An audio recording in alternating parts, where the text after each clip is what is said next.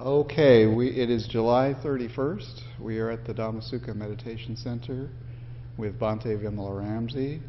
Tonight we're going to do Majjhima Nikaya 106, The Way to the Imperturbable, the Anenjasappaya Sutta.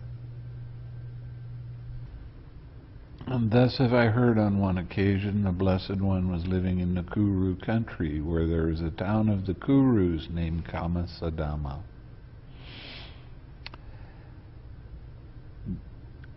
There the Blessed One addressed the monks thus. "Monks, Venerable Sir," they replied, the Blessed One said this: "Monks, sensual pleasures are permanent, are impermanent, hollow, false, deceptive. They are illusory, the prattle of fools.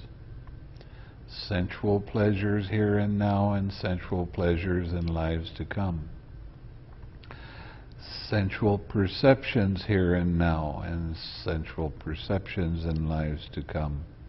Both alike are Mara's realm, Mara's domain, Mara's bait, Mara's hunting ground.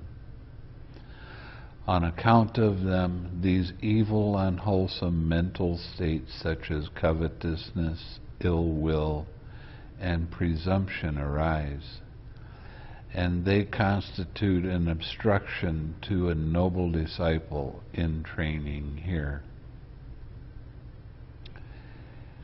Therein, monks, a noble disciple considers thus: sensual pleasures here and now, and sensual pleasures in lives to come, constitute an obstruction to the noble disciple in training here. Suppose I were to abide with a mind abundant, exalted, having transcended the world, and made a firm determination with the mind. When I do so, there will be no more evil, unwholesome states such as covetousness, ill will, and presumption in me. With the abandoning of them, my mind will be unlimited, immeasurable, and well developed. When he practices in this way and frequently abides thus, his mind acquires confidence in this base. Once there is full confidence, he either attains to the imperturbable now, or else he resolves upon it with wisdom. What I'm teaching you to do is how to resolve on these things with wisdom. On the dissolution of the body. After death, it is possible that the evolving consciousness may pass on to rebirth in the imperturbable. That means getting into one of the Brahmalokas. Brahmalokas last for a long period of time. Now here he's talking about the fourth jhāna, where you don't have any gross perceptions of form. But if there is contact with something, you will know that that it is there.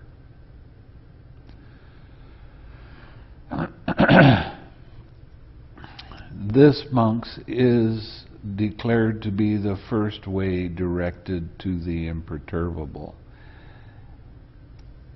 Again, monks, a noble disciple considers thus: there are sensual pleasures here and now, and sensual pleasures in lives to come.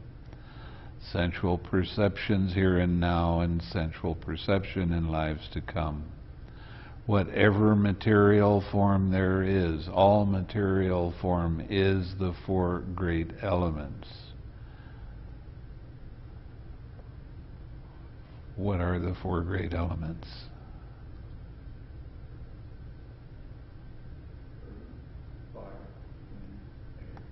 Earth, fire, wind, and air, that's right. And the material form derived from those great elements. In other words, everything that is material has these four elements in it.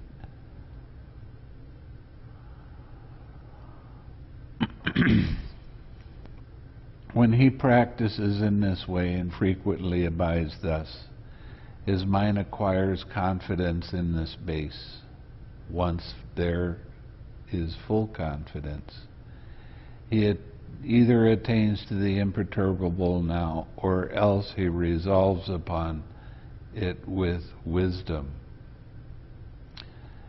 On the dissolution of the body after death, it is possible that the evolving consciousness may pass on to rebirth in the imperturbable. This, monks, is declared to be the second way directed to the imperturbable. So it's talking about going into the arupa jhanas, into the way you're practicing right now, compassion with infinite space. And this is the second one, and this is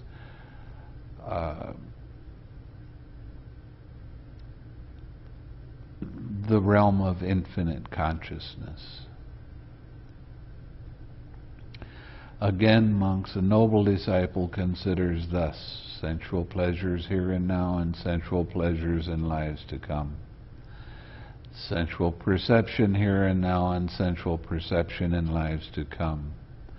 Material forms here and now, and material forms in lives to come. Perceptions of form here and now, and perception of forms in lives to come. Both alike are impermanent. What is impermanent is not worth delighting in, not worth welcoming, not worth holding to, not worth identifying with. When he practices in this way, frequently abides thus, his mind acquires confidence in this base. Once there's full confidence, he either attains to the imperturbable now, or else he resolves upon it with wisdom. Always, wisdom is talking about seeing how the links of dependent origination actually do work. On the dissolution of the body after death, it is possible that the evolving consciousness may pass on to rebirth in the imperturbable. That means the Brahmalokas. When you get into the Brahmalokas, when you're getting into infinite space and infinite consciousness, nothingness like that, when you're reborn in a Brahmaloka, it lasts for a long, long time. Now there's the Āneñjasappaya.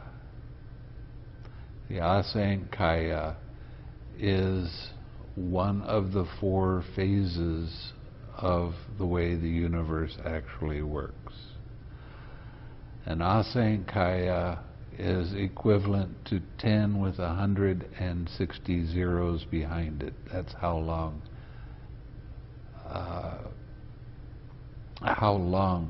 an Āneñjasappaya lasts. So it's a long time.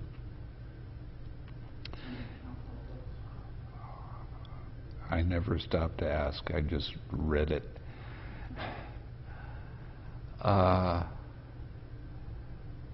Now, then, when you have the 4 Āneñjasappayas, you have the expansion of the universe, which is what we're doing right now. And then everything stops for an Āneñjasappaya. And then it contracts for an Āneñjasappaya. And then it starts expanding. Then it stops for an Āneñjasappaya, and then it starts expanding again. That is called a Mahakapa. When you get into the realm of infinite space, and you don't go any further than that, you will be reborn in a Brahmaloka that lasts for 20,000 mahakapas. Now, this is a strictly mental realm. You don't have a physical body. And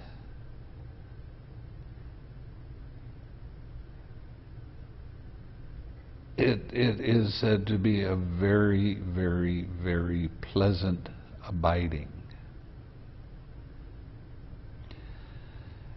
And when the good karma of your getting to that space finally fades away, then you'll be reborn in another Brahmaloka, but not for so long.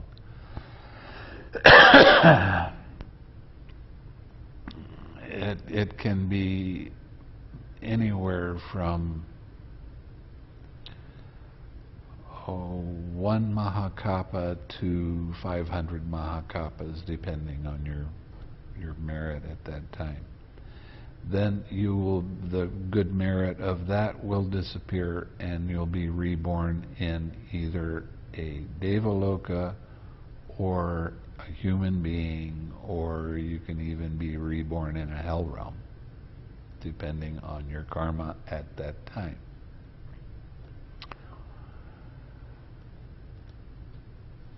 So, this is what I'm showing you in the way of meditation is such good karma that you'll be reborn in a pleasant abiding for huge, long periods of time.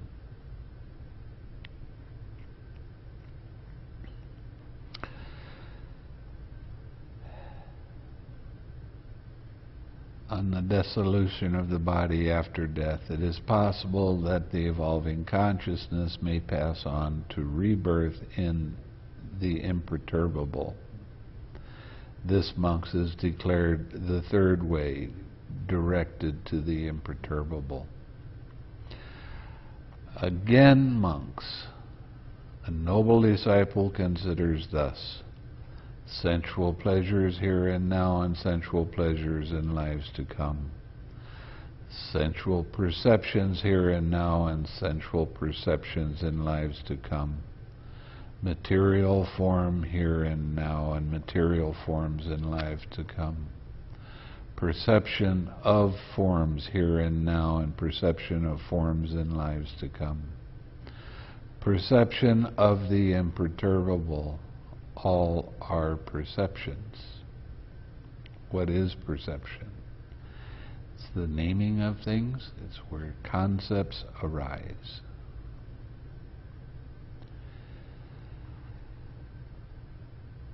Where these perceptions cease without remainder, that is the peaceful.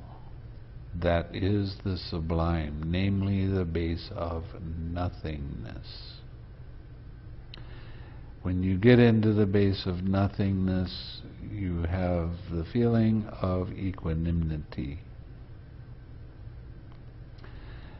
Their mind is not looking outside of itself anymore, and now you're starting to really see more closely how different links of dependent origination arise and pass away. This is where you need to learn how to adjust your energy to a very fine degree. If you try too hard, you're going to get restless. If you don't stay with your object of meditation, but kind of let your mind slip off a little bit, then you're going to get dull. So you have to you have to be able to adjust tiny little bits. If you're restless, you have to back off a little bit, not hold on to your object of meditation so tightly, let it be. And that's what I mean by backing off. But just a little bit, until your mind is in balance and that equanimity comes up, and now you can stay with that more easily. When you get into the realm of nothingness, you will start to sit for longer periods of time without distraction. When your sitting is good, you might be able to sit for 20 minutes, 30 minutes, 45 minutes without any distraction at all. And you're staying with your object of meditation. You're radiating that feeling of equanimity. When I say you're radiating, I mean you're noticing how it radiates by itself. You are not making it happen. Okay?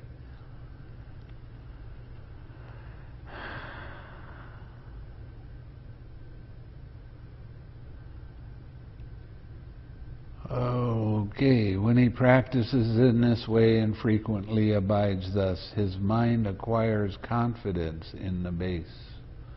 Once there's full confidence, he either attains to the base of nothingness now, or else he resolves upon it with wisdom. On the dissolution after death, it is possible the evolving consciousness may pass on to rebirth in the base of nothingness. This, monks, is declared to be the first way directed to the base of nothingness. If you die and you don't go any deeper in your meditation, you will be reborn in a Brahmaloka that lasts for 60,000 Mahakapas.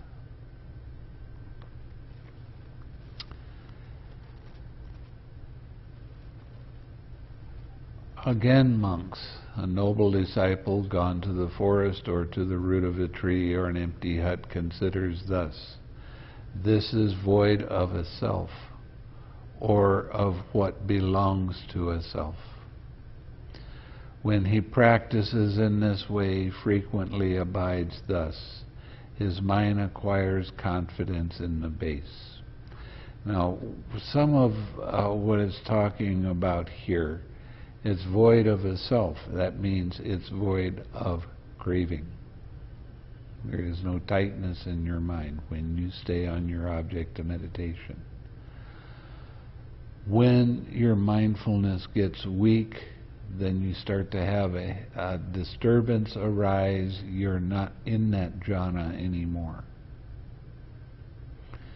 So you need to use your 6 R's and just let it be, but don't keep your attention on it, and come back to your object of meditation.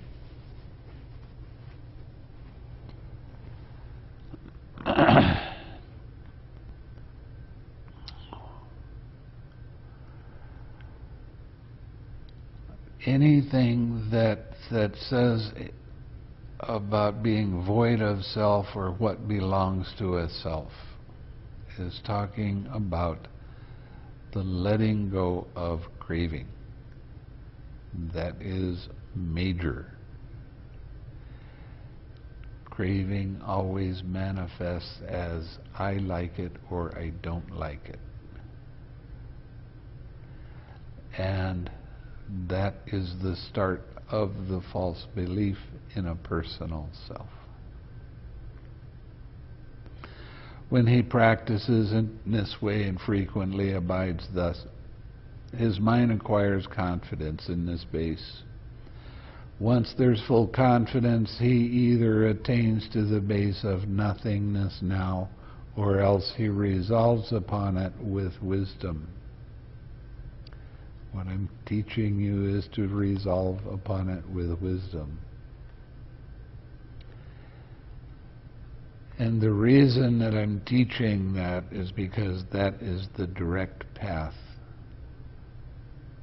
to truly understanding how things arise, how they're there for a period of time, how they cease.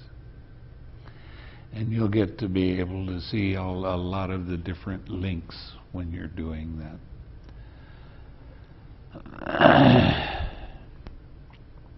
On the dissolution of the body after death, it is possible that the evolving consciousness may pass on to rebirth in the base of nothingness.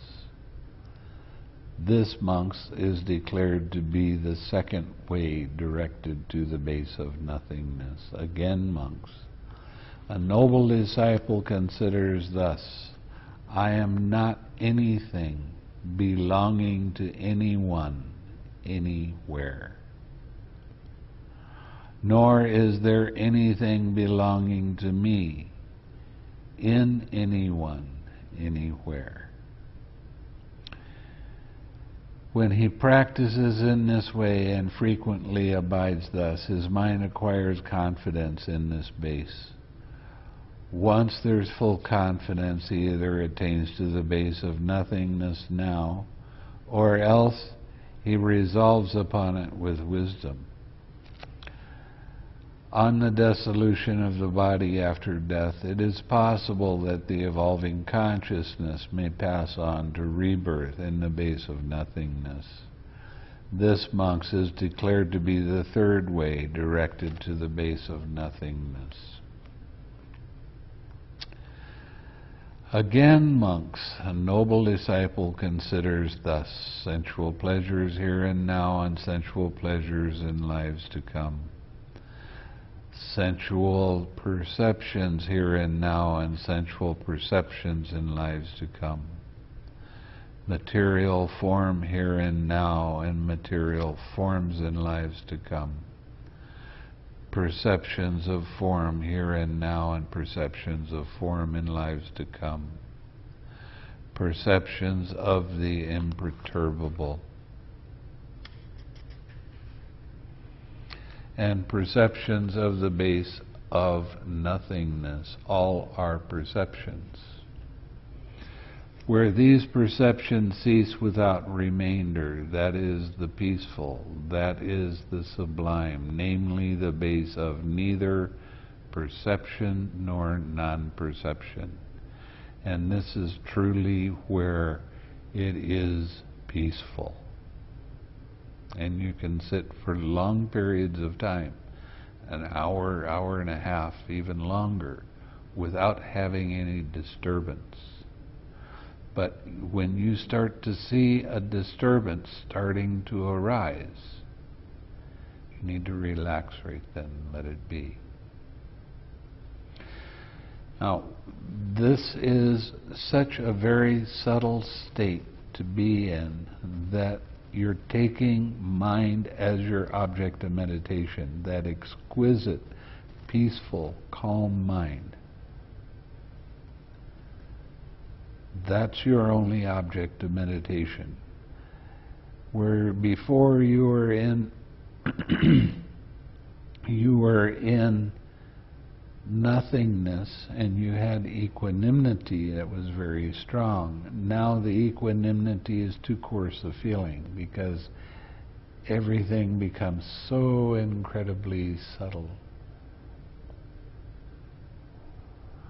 That's why you have to have an object of meditation always. So you take the object of meditation as the peaceful, calm mind. When he practices in this way and frequently abides thus, his mind again acquires confidence in this base. Once there's full confidence, he either attains to the base of neither perception nor non-perception now, or else he resolves upon it with wisdom. On the dissolution of the body after death, it is possible that the evolving consciousness may pass on to rebirth in the base of neither perception nor non-perception. This, monks, is declared to be the way directed to the base of neither perception nor non-perception. If you never go any higher than the base of neither perception nor non-perception, and you die in that realm, you will be in a Brahma Loka, in immaterial realm for 84,000 Mahakapas. That is truly a long time.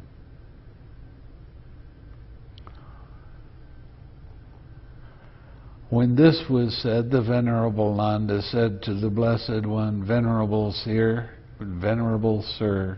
here a monk is practicing thus.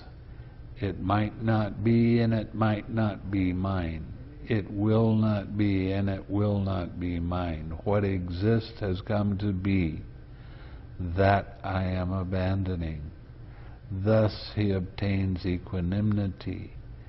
Venerable Sir, does such a monk attain Nibbāna? One monk here, Ananda, might attain Nibbāna, and another monk might not attain Nibbāna.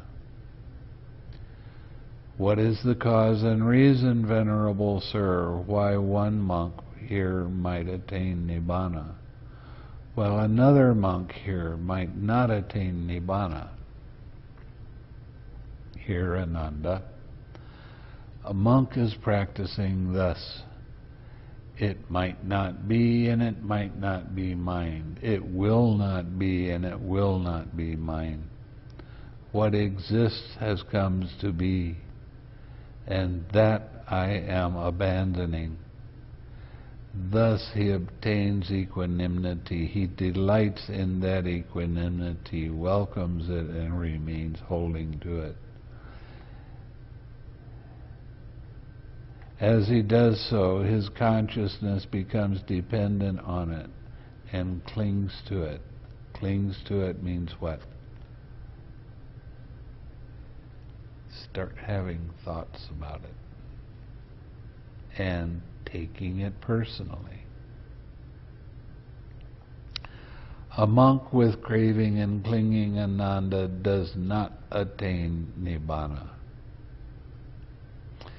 So even that little bit of longing, of wanting something to happen in a particular way, that longing will stop you from going deeper.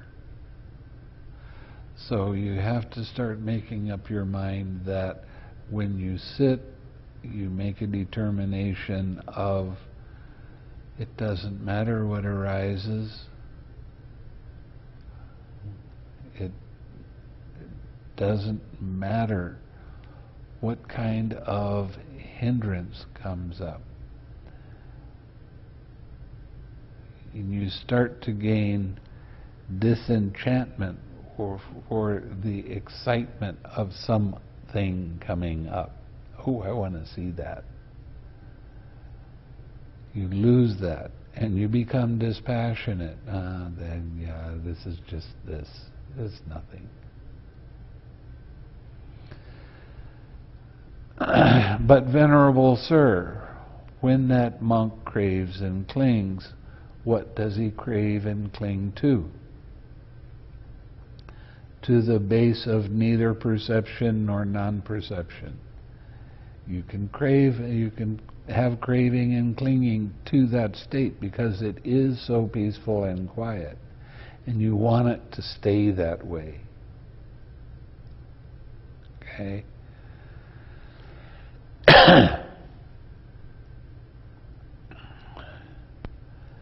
When that monk craves and clings, Venerable Sir, excuse me, it seems he craves and clings to the best object of craving and clinging.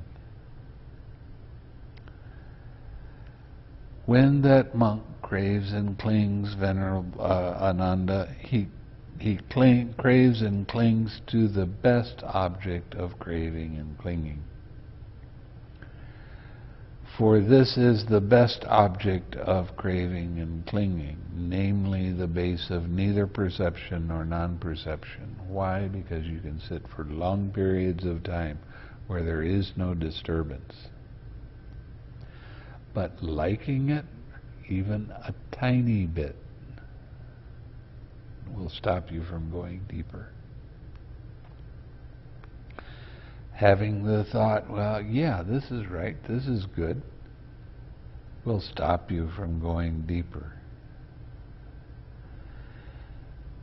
Whatever's going to happen is going to happen. Doesn't matter what it is. You have to make a strong determination to let go of any attachment to anything. Here, Ananda, a monk is practicing thus. It might not be and it might not be mine. It will not be and it will not be mine. What exists, what has come to be, that I am abandoning, even the slightest little vibration. And it does get subtle. But you still know that there's more deeper, that as you go and improve your practice, you can still have some very subtle little tiny things that can arise. Now, I was telling you before, that was 100,000 arising and passing away of the 12 links of dependent origination. 100,000 times. It gets much more and more subtle. As your mindfulness improves, you start catching it a little bit quicker and a little bit quicker and a little bit quicker. And a feeling just starts to arise, and your mind just relaxes into that. It's not so big that you even know that it's there, but it is there. Because when you let go, there's a sense of relief. Your mind will sit for even a longer period of time without any disturbance.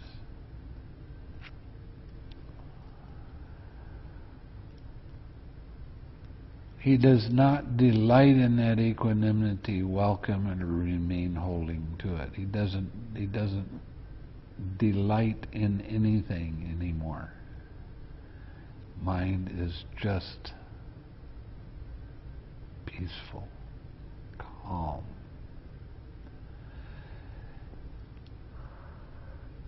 And when you let go of those subtle little desires, I wonder when Nibbāna is going to happen.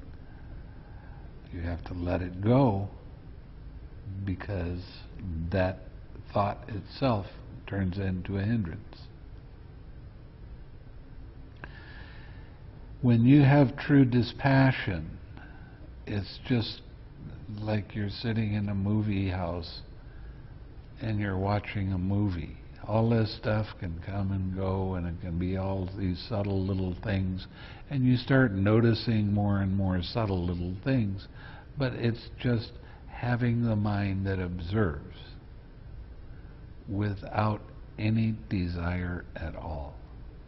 That's how you attain Nibbāna.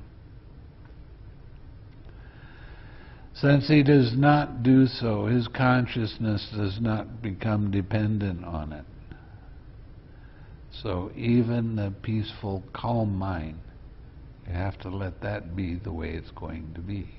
You cannot try to control anything. Everything that arises, it arises by itself. You're not there. It's just this slight amount of disturbance, so you allow it to be there and relax and come back to that peaceful, calm mind. When you start to gain more confidence, when you start to gain more surety of being able to sit there without having any kind of desire or want for anything to happen, then you start noticing more and more little tiny subtle things. And your mind will start to be on automatic. It just starts to come up. I mean, it's like boiling water, and the first tiny little bubble that starts to come up, you're able to recognize it and relax.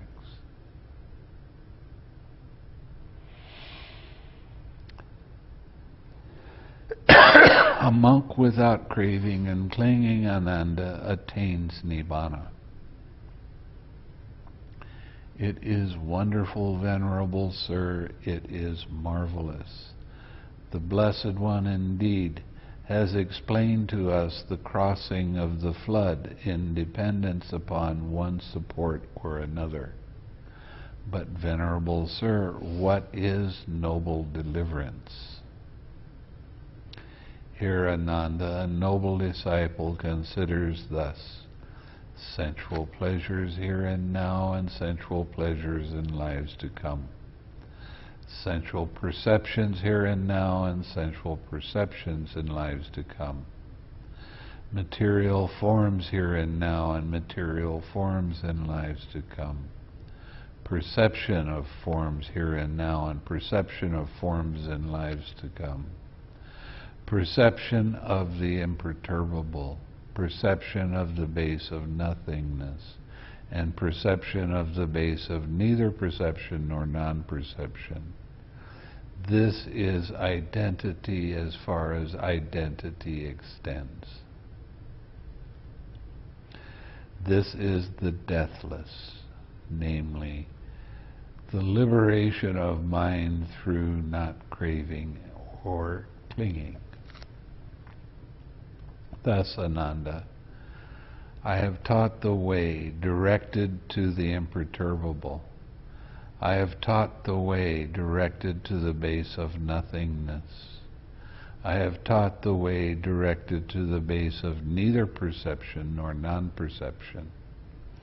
I have taught the way crossing the flood in dependence upon one support or another. I have taught noble liberation. What should be done for his disciples out of compassion by a teacher who seeks their welfare and has compassion for them, that I have done for you, Ananda. There are these roots of trees, these empty huts. Meditate, Ananda, do not delay, or else you will regret it later. This is our instruction to you. That's what the Blessed One said, and the Venerable Ananda was satisfied and delighted in the Blessed One's words. So the imperturbable means there's no disturbance. Mind is just ta. And of course you're not going to be able to do that every sitting. Your mind is going to take off and go here and there, and that's not a bad thing in and of itself, because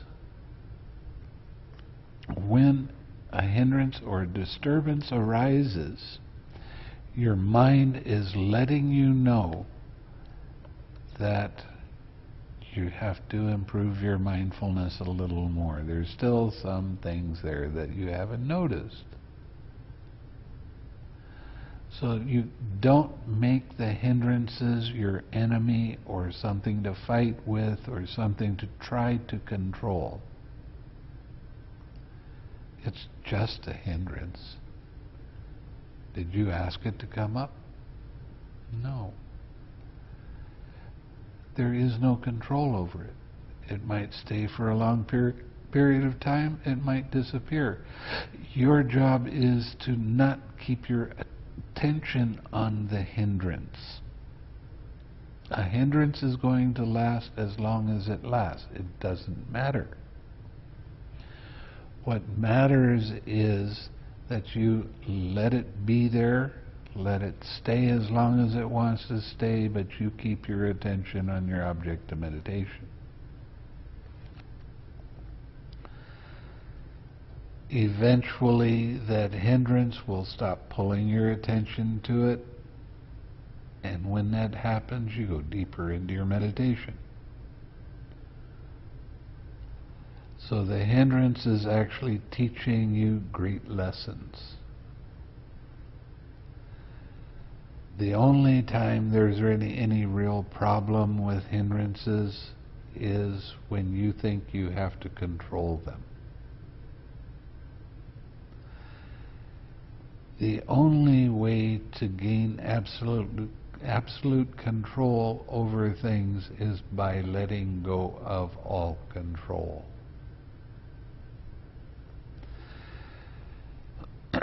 Yeah, there's going to be things that arise. Yeah, your mind is not going to be as sharp as you want it all the time. That's okay. Because that hindrance is helping you to develop your mindfulness even more. When that hindrance fades away, your mind goes deeper, you will get into a very pleasurable, peaceful, calm realm where nothing is there. And you take that mind as your object of meditation.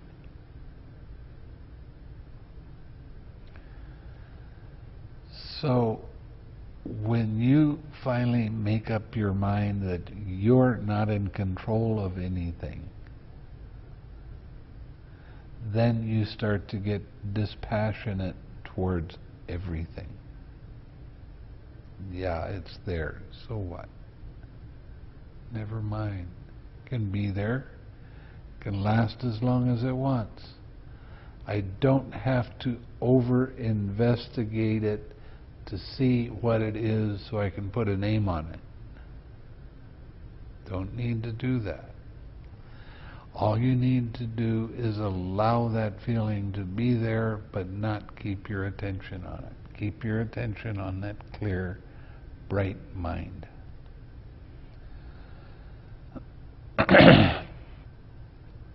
Eventually, your awakening factors will get into perfect balance. When that happens, that's when the cessation of perception, feeling, and consciousness occurs. When you come out of that exceptionally pure state, and then you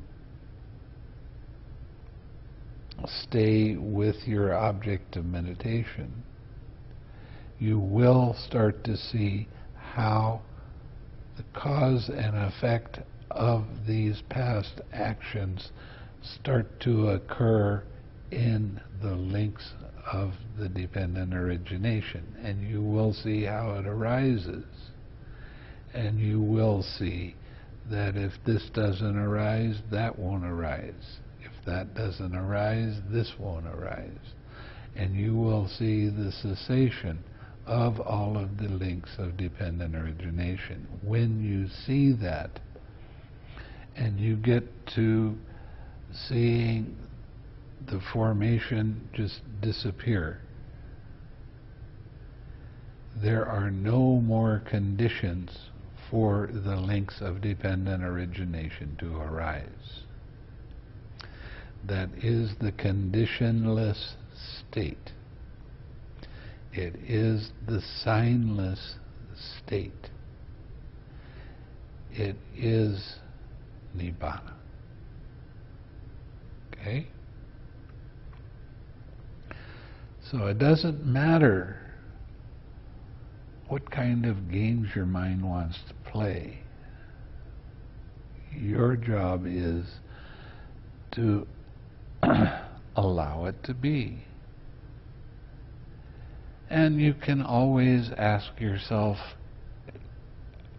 if something comes up, should I 6R that? If you don't recognize it as being too much energy or too little energy, but there's still something there, you can ask yourself, and your intuition will give you the right answer. Follow your intuition. The intuition is that little tiny quiet voice that with your daily activities you kind of forget about.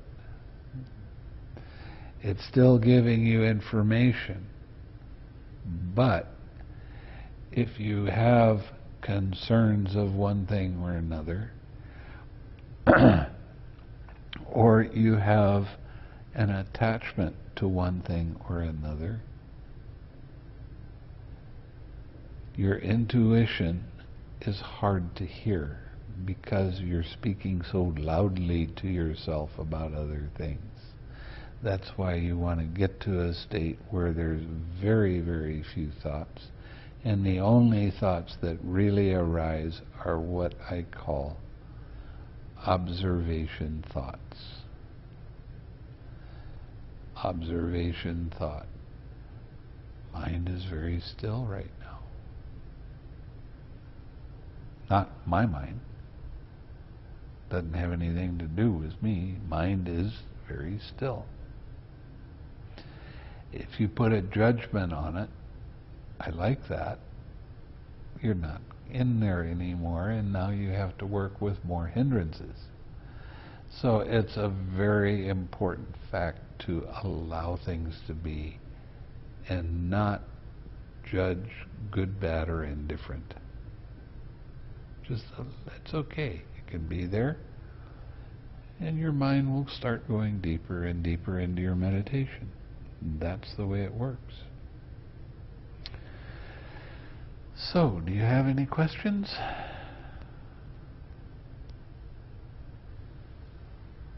The imperturbable, is that reference through to some other point? The imperturbable starts at the fourth jhāna. Does it reference some of this in the Nikayas? Well, it talks about it quite a bit in the Samyutta Nikāya, but it doesn't. The translator is the same translator for both books, but he doesn't use the same language for both books. He changes things up. The Samyutta Nikāya it has a lot of that, and actually, the Anguttara Nikāya it talks about it, but it talks in a way that you really have to know what you're looking for to see it. Yeah. Okay. Anything else? Let's share some merit then. May suffering ones be suffering free, and the fear-struck fearless be. May the grieving shed all grief, and may all beings find relief.